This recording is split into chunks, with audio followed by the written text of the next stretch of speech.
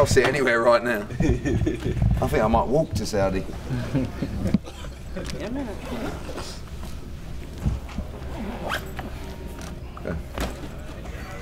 First of all, champ, congratulations. I gotta say, that was probably one of the best fights I've ever seen live and everything like that.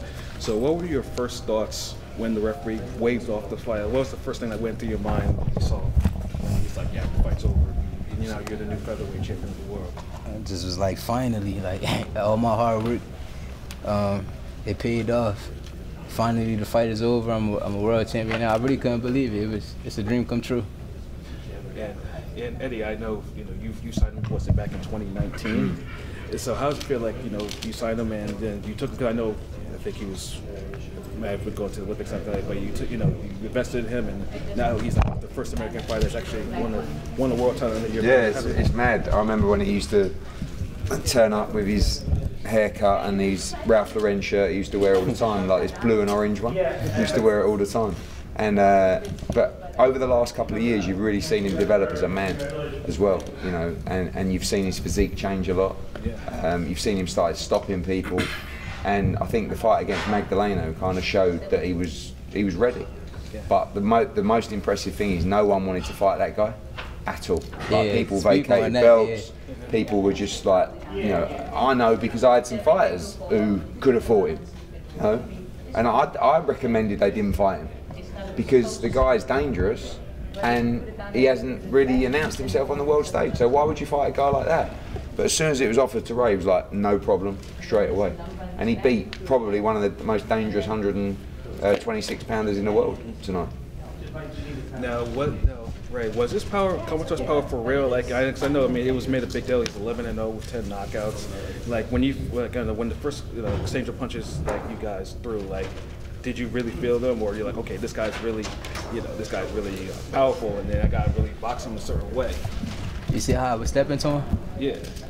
I ain't feel nothing. I felt like it was nothing I never felt before. And you gotta understand, I'm not a soft person. I can go through whatever. I can take whatever. I'm a dog for real. So if you hit me, I'm gonna hit you back harder. That's what it is. Now I know. I heard the rumors that you had a tough weight cut and everything. So what are your plans? So I guess no unification with the other featherweight champions. Because you're the highest featherweight right now. You know what I mean? So that's why it'd be interesting for you to get in the mix with them. We just gotta wait and see. I gotta talk with my team and see what makes the most sense, money wise too. I feel like if I gotta make 126 again, I want to be paid. To probably to fight at 126 again. So we can unify. Like I said before, I had a tough weight cut, but if it makes sense, I'll get down to 126 one more time. All right, excellent. And then one more question. So what are your first plans as champion? That have nothing to do with boxing. What are we doing after this? Spend time with my beautiful daughter, my family, and take a vacation, and enjoy the fruits of my labor. Excellent. Again, congratulations. Appreciate it. Before the final round, did you kind of sense that you will be fine? You have to go for it? My team was telling me from round 5 to keep picking it up. I heard my manager, I heard Eddie in the crowd, pick it up, keep stepping to him. And I've been they said it on the, I said it on the camera. I guess the camera picked it up, but I was saying it the whole time. I'm gonna stop, I'm gonna get to him. Just relax. I was, staying calm and patient. Weathered the storm a few times, and eventually the time was coming, and I got to him. He's a guy kind of known as for a big puncher. Yeah. And did you feel the power? No, not really. No, I didn't. And then we are Japanese media, and there is a guy named Naoya Inoue at the 122, and he's moving up to the featherweight next year. I won't be here. Oh, you will be here? I won't be here. Nope. So how hard it is to make 126 for you? I've been making 120 and 126, 125 since I was in amateurs. That's what, 7 years ago. So yeah, it's very tough. So maybe one more fight and then maybe move. Yeah, maybe possibly talk to Eddie. We'll see. We'll see what's going on. When you have a belt, it gives you great value. Right. So I think Ray's right. If it is another fight at 126, it has to be a lot of money. But that can happen because you've got a belt. When you move up and you don't have a belt, sometimes that can affect your value. So, but he's got to make it safely and he's got to perform at his best. So that's a decision for him and his team. But I'd like to see one quick one, if we can, bank some money and then move up. And you know, we've got Joe Caldina at 130. Obviously, you've got Shaki Foster at 130. So, you know, tonight he became a star.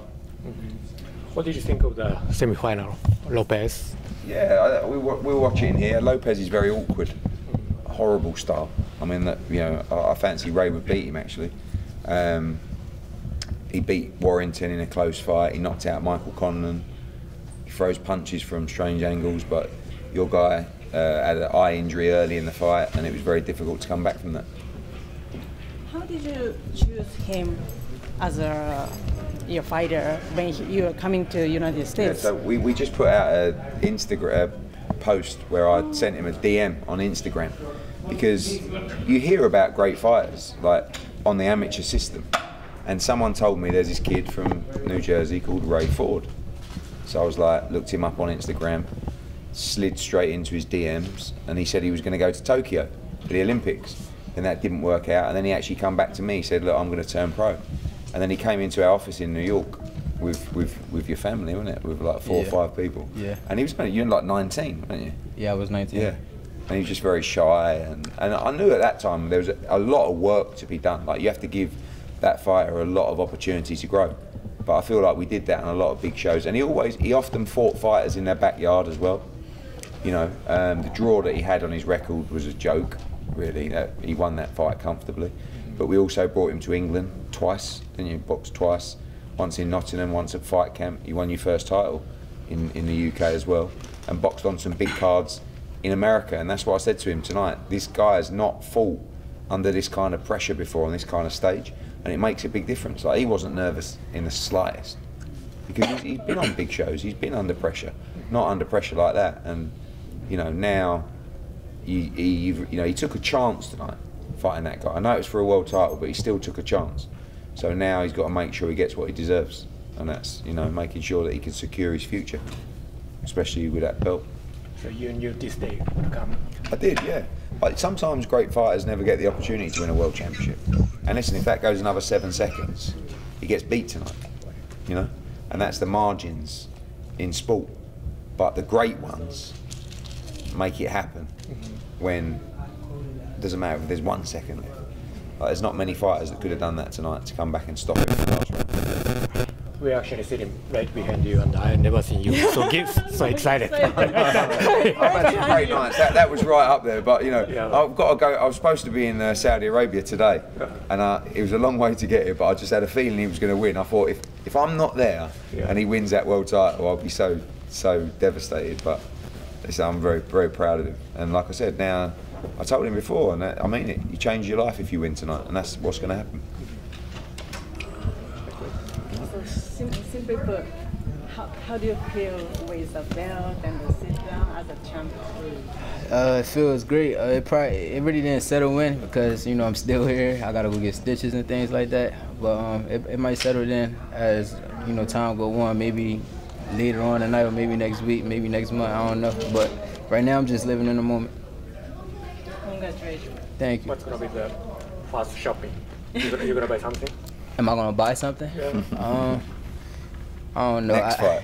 Yeah, probably next fight. Yeah. Okay, great. Thank you very much. A couple of houses or something like that. House.